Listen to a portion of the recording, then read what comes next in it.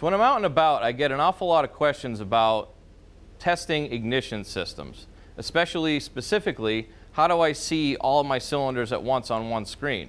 So we're going to do that today with this thing behind me called the SIA2000.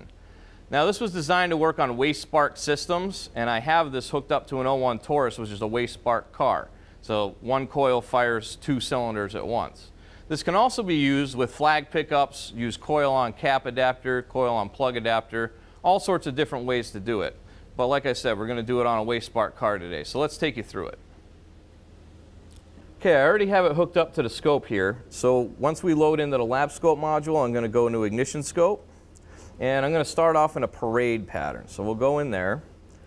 Should be all set up, ready to go. Let's fire up the car and see what we get for a pattern. All right, looks pretty good here. Let's pause that. Okay.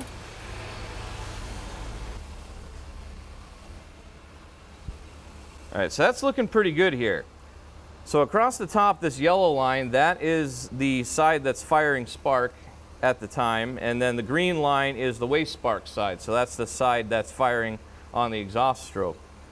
So you can see we got a pretty good pattern here. We got good spark lines across all of them. They all look pretty even, so this car looks like it's doing pretty well.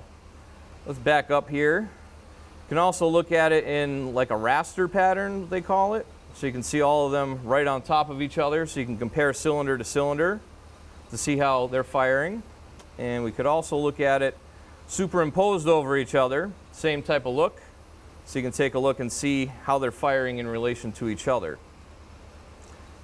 All right, so like I said, many uses, a lot of quick, easy way to check your ignition system.